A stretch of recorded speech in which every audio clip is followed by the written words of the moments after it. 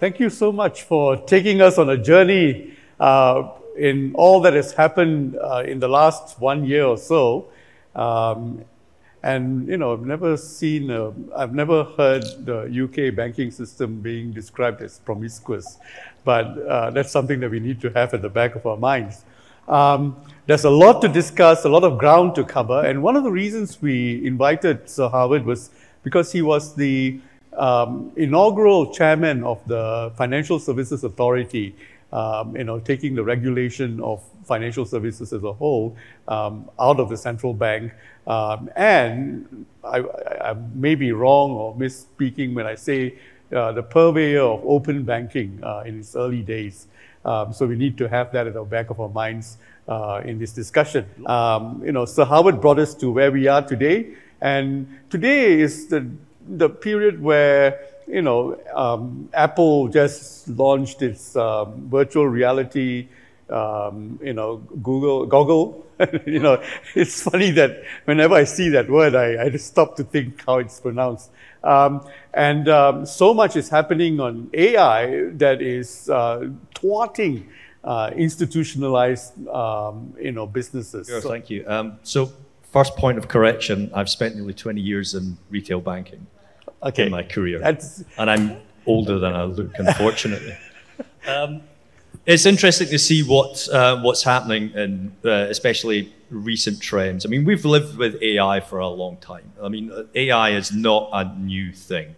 I mean, even credit lending decisions use an algorithm that take into account people's spending habits. People have Alexa, you know, Siri on their phones and use it on a day-to-day basis. And we've been comfortable with the notion of AI ever since the first science fiction book was written and the first movie introduced it to us as well. And a lot of consultancies, if there are consultancies in this organization, in this room here, the first thing that you will do is probably tell clients the bottom line, remove headcount, and that'll help your profit margins. That's obviously the strongest line to sell services, but it's going to hit banking in ways that it's not hit before. You know, something I say in my book is that as I was putting the book together, I came to a point where I said, if the product doesn't change, nothing changes. And then I spent about 1.5 years thinking which of the banking products that is ripe for change. And you'll see this in the book. It was published last year, right? And I said, the deposit business. That's the product that defines the industry. That's the product that you really need to get right if you're going to get your cost of funding in order. And that's exactly the business that is in transition. Okay, now just have that at the back of our minds, and somewhere in this conversation, I hope it comes through. But at this point, let's get a comment from Barney Frank, because I think that Sir Howard pointed out several things that is now, you know, up for discussion. Too big to fail, deposit insurance. Where do you think this is today, and where do you think these are today? And in terms of the structure that you had built, Barney, in the Dodd-Frank Act, you know, and is now under stress in the U.S. banking system. Well, let me begin by agreeing with a point that Howard made, that the problems in our system are, I think he said, not fundamental. I believe the American banking system is fundamentally sound, and in particular, the regulatory framework we established in 2010 in the Financial Reform Bill. I will give you one linguistic explanation. I do not refer to it as the Dodd-Frank Act because, in my experience, anyone who refers to himself in the third person sounds ridiculous unless he is Charles de Gaulle. He was able to do that, but no one else can carry it off. What we had were a couple of problems. Well, my view of financial regulation and its historical function was actually borne out by what just happened. And it is this. You have a system which is working reasonably well, and then innovation comes, and it has outstripped the rules and regulations.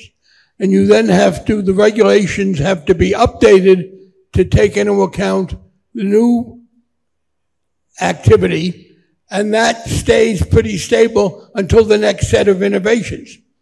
Briefly, in America, we had no national financial institution, no national businesses until the late 19th century. And there was no national regulation. And then came the nationalization of steel and oil and railroads. So for the first part of the 20th century, you had national rules adopted, the Federal Trade Commission, the Interstate Commerce Commission, the Federal Reserve System.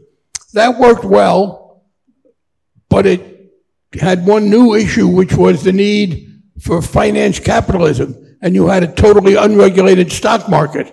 So in the New Deal, you got, under Franklin Roosevelt, regulations of the stock market.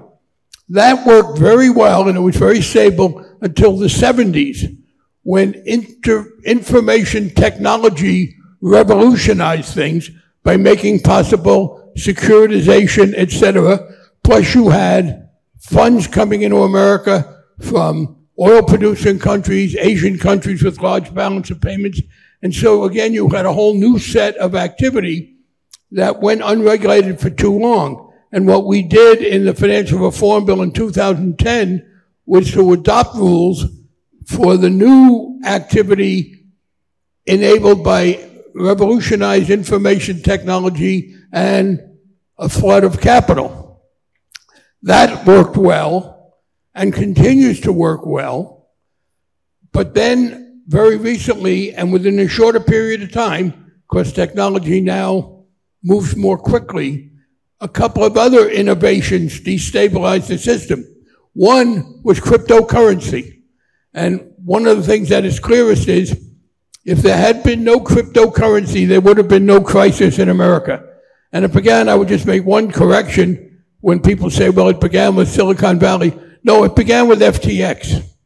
And it began with the scare of FTX. And one of the things I'm going to talk about, and I have differed with Emmanuel on the extent to which I think there's going to be a personalization of finance.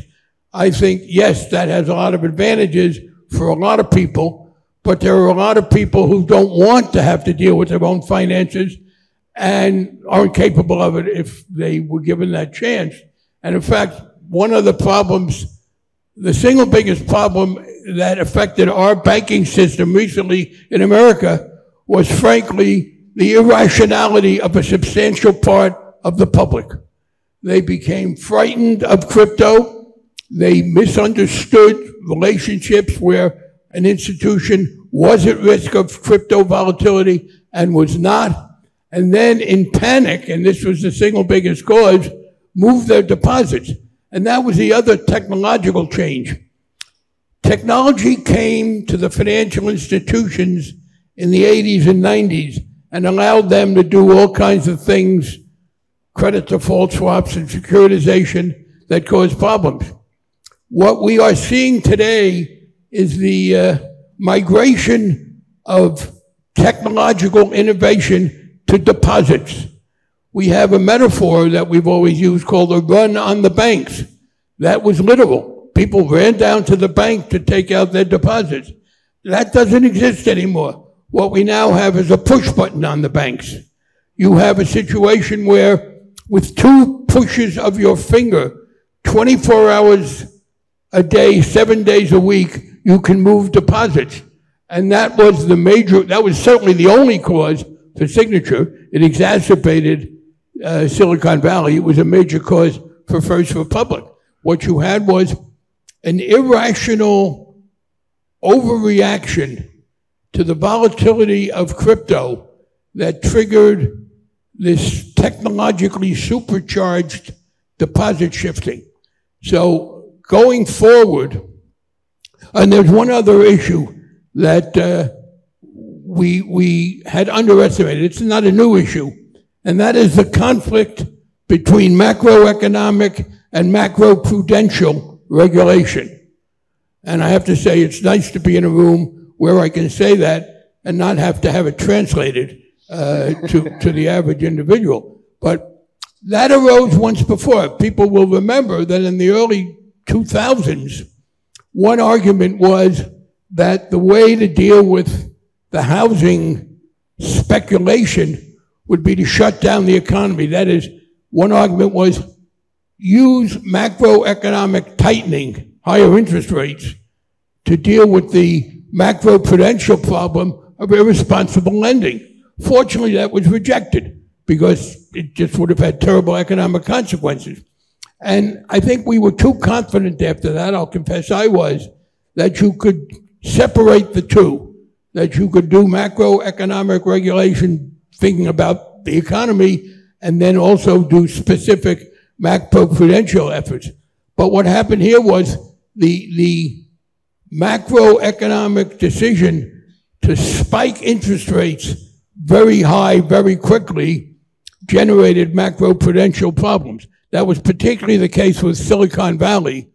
Unlike Signature and First Republic, but Silicon Valley had this problem of a devaluation of its assets because of the rapid increase in interest rates. And you have to make some distinctions. Because of that, because of the conflict between macroeconomic and macroprudential and the effect of higher interest rates in devaluing Silicon Valley, they actually had more of a solvency problem.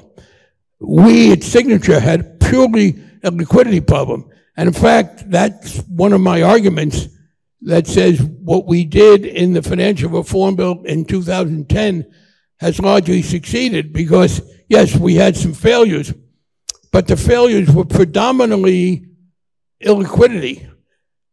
The banks, including Silicon Valley, but certainly for First Republic and absolutely for Signature, we were solvent. Our assets were fine. The problem was this supercharged panic that was allowed to withdraw deposits instantly. So going forward, I think there are two things we have to do. First of all, and I noticed an article in today's Bangkok Post in which the Europeans boast correctly that they are further along in regulating crypto than America. I think getting regulation of crypto so that you can diminish the fear of volatility is very important. It is clear that was the trigger for the deposit withdrawals.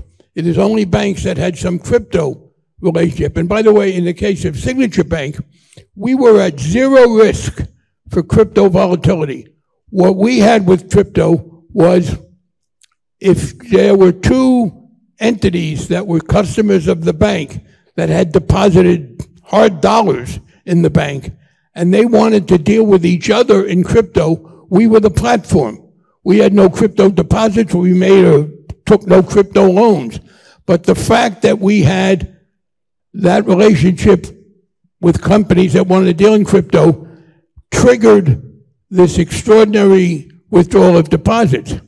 And then the argument is, well, why hadn't you prepared for that? I will say this, people have talked about stress tests.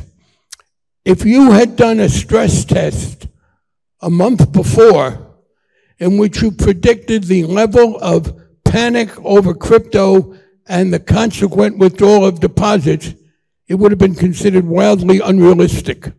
I do not think there was any way by liquidity to have dealt with this outburst of kind of the reverse of the tulip mania.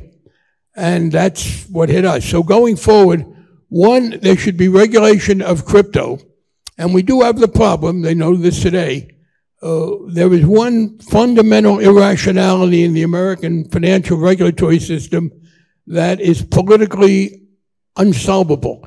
And that is the distinction between the Securities and Exchange Commission, which does securities, and the Commodity Futures Trading Commission, which does commodities.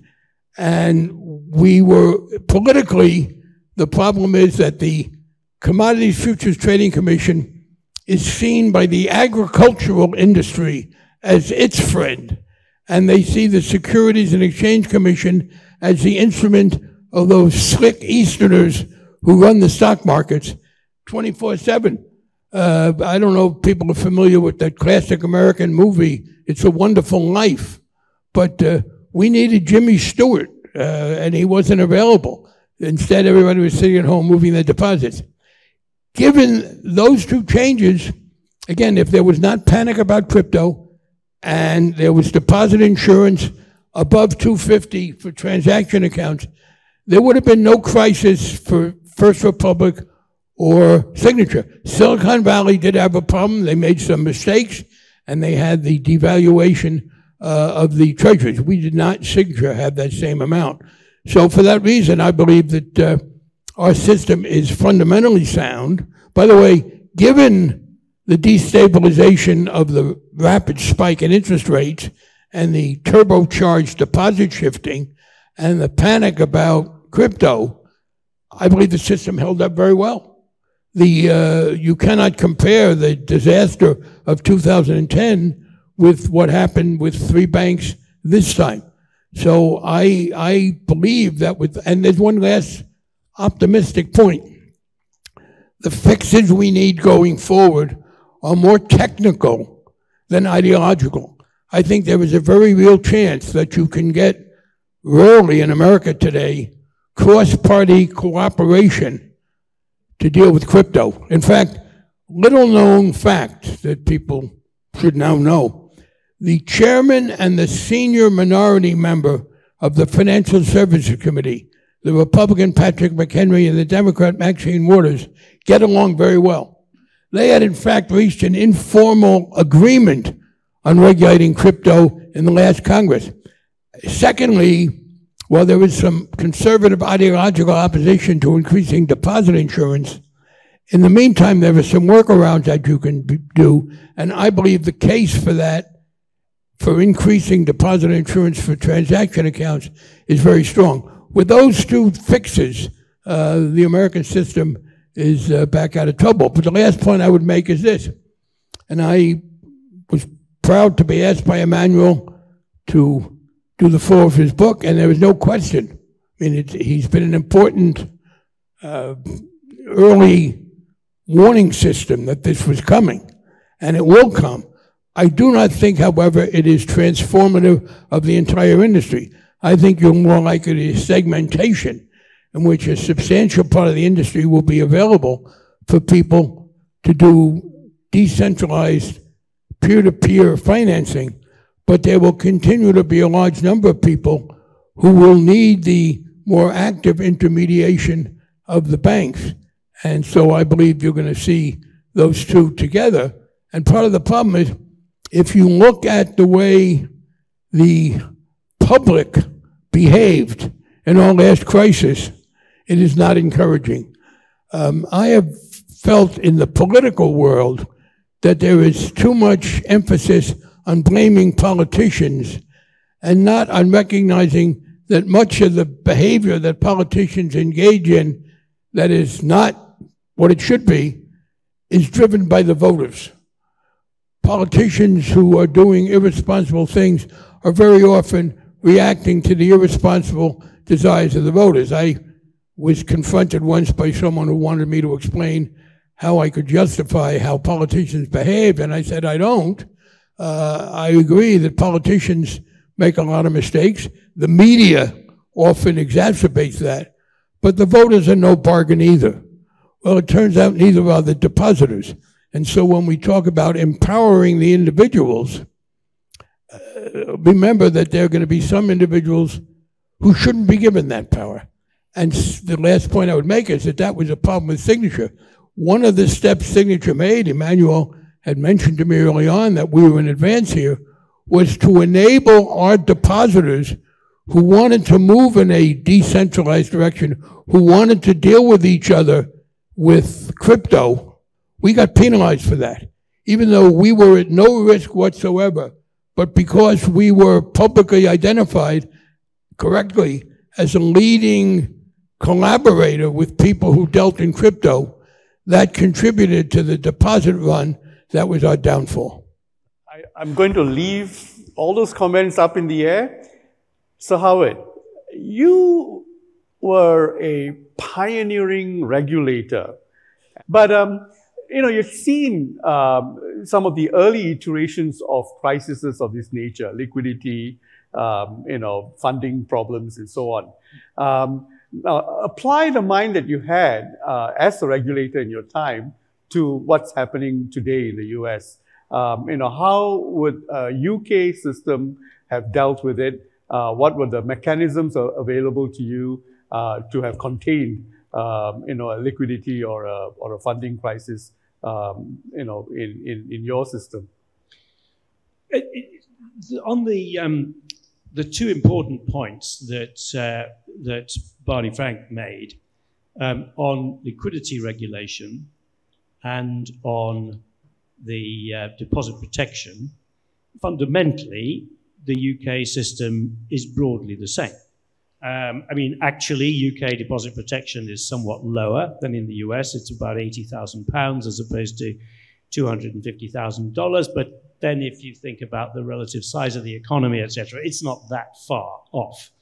And liquidity regulation is largely driven by Basel rules. The liquidity coverage ratios are calculated, are set out by Basel. They're interpreted slightly differently from country to country, but not fundamentally. So I think in those two respects, the UK system would not have been any fundamentally different from the US system. I think there are two areas, however, which are somewhat different, and I did mention briefly that in my remarks earlier, and that is the treatment of interest rate risk in the banking book, which is handled differently in the UK and Europe from it is in the US. The US have not taken that into the Basel Pillar 1, Pillar 2 framework, whereas our regulators have. And I think that is relevant to Silicon Valley. I'm not sure it's relevant particularly to Signature or First Republic, but it is relevant to SVB, where they had a significant unhedged position on US treasuries. That would, I believe, not have been possible for a UK bank to do that. The other thing, of course, though, is the different structure of the banking system, that we do not have regional banks in anything like the same way, and we don't certainly have the degree of concentration risk which Silicon Valley had. We would not have a bank with that degree of concentration risk on one industry sector, on the high-tech sector. So that just wouldn't feature in the UK, and I think it would not be allowed by our regulators, actually. So there are certain aspects of the UK system which would be different from the US, but some that are the same. I very much agree with all of that, and it is important to distinguish Signature and First Republic from Silicon Valley. They have kind of colonized us to a great extent. Our big sports arena is the TD Bank, Toronto Dominion, but that also is an argument against some of my colleagues on the left in America, and it has to do with regional banks and the vulnerability that Howard mentioned of regional banks over-concentrating. If you have only what Canada has, I believe, is several very large, very well-run banks. 4. Yeah, that's a degree of concentration that would make some of my friends on the left in America panic. But here's the deal. That means that there are no regional banks to over-concentrate. When you have 4 national banks, you have a built-in diversification. And so the argument that we need to have more regional banks, it does open us to that danger that Howard mentioned. Now, concentration risk of the nature that both of you are talking about, with your retail banking head, what is AI making possible in terms of the customer profile of banks, going forward especially? Sure. So I actually, if I may ask a quick question of Sir Howard and Barney here, in terms of and to your point, in terms of digital banking, I just want to clarify, with a digital banking license such like N26 and Revolut, and who have created banking entities, digital banking entities and neobanks. If they're not. So in the case of Revolut, for example, Revolut is a bank in Lithuania. So I presume it's protected in some way by the Lithuanian Deposit Protection Scheme. It is not a bank in the UK. It has applied for a banking license and has not so far been given one. And we may speculate about why that is, but the regulators have so far not authorized it as a bank. I think they have concerns about governance and finance, I mean, a whole variety of things. But anyway, they have not. And Revolut have been public. I'm not making, they've been public about the fact that they've been asking for a banking license for some years and have not been granted one. And therefore, there is an issue on deposit protection. And we don't, frankly, have that industry structure. Yeah, by the way, one other issue that is now emerging in America, I don't know whether it's true elsewhere, and that's the commercial real estate. If you're looking for a problem going forward, and here I have a problem with the regulators. The federal regulators in America, particularly the Federal Deposit Insurance Corporation, has actually been an obstruction to banks helping with one of our most important social problems, which is the increase in the housing supply. This conversation has many legs that it's standing on at the moment, and we can go down any one of them. There's so much to discuss. So Barney's point of commercial real estate and future potential crisis, that's another conversation that's going to take place after this opening keynote. And then what's possible with AI, with Theo, will be a separate conversation on the technology front, drilling down, in terms of how the institution itself will look like. And some of the issues that I'm very excited about are things like what's happening in decentralized finance. It's 24/7. It's, continuous liquidity. The disciplines are not found in traditional banking, and how will we see that convergence eventually taking place, and what can traditional banks learn from decentralized finance? So in the next 2 days, we're going to drill down many of the issues, on all these fronts. At this point, I want to thank our panelists, and I'll ask my erstwhile co-host to conclude the session for us. The recent issues have all been around deposits and liquidity. And the regulators, or former regulators here, seem pretty confident, I think rightly so, that the regulations are adequate to deal with that. And in fact, the regulator has found a solution of actually saving the troubled banks. You may argue not in the most imaginative way, but certainly they solved that. So traditional banking seems to have emerged stronger from the various crises. As I say, as Emmanuel Daniel said, this is covering a very wide perspective, almost the entire banking system. So rather than being in the way of your coffee break and some morning snacks, I would like to thank everybody on the panel because we have exceptional competence here, and we are covering the most important issues at helicopter level. And in the next few days, we're going to drill down, and our panelists will be here. We'll drill down into more specific levels, and should be a very exciting conference. So I think, thank you very much. I thank our panel very much.